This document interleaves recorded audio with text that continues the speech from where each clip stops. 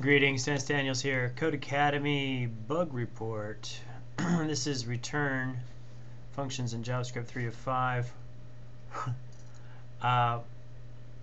In order to learn how to use the for loop,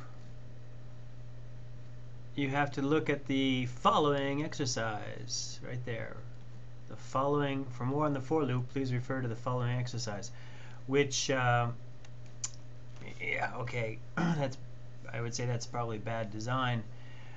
Complicated more by not being able to tell specifically why I'm going to rate this exercise with a red thumb.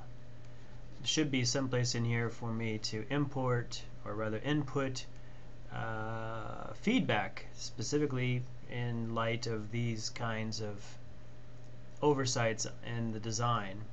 Maybe it's not an oversight, but it certainly doesn't make it more self-evident when the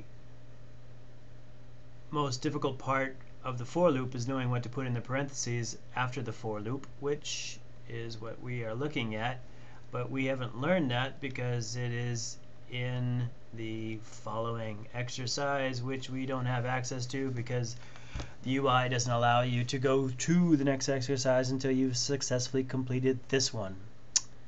So I'd like to bring that to the attention of the designer. I believe his name is Amjad.